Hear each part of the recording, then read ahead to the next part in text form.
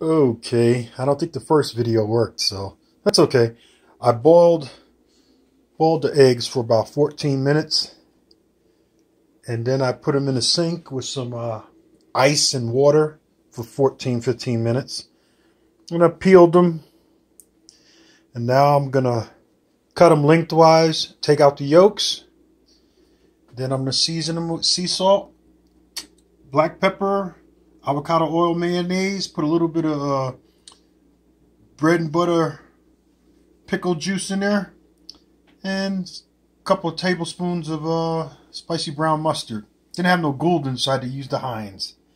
Then after I'm finished, throw a little paprika and some South African smoke on top. Very simple, easy appetizer slash meal. Peace.